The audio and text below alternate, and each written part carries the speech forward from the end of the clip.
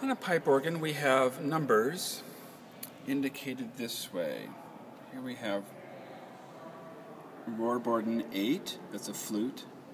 Here's another flute, transverse flute, 4, and the piccolo is at 2.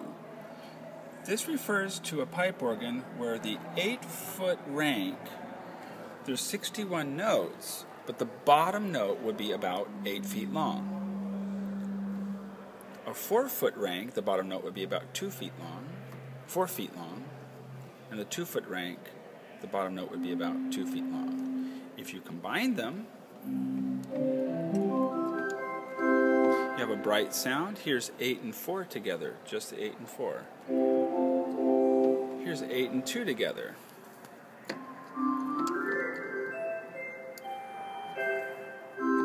And that makes for a cute sound.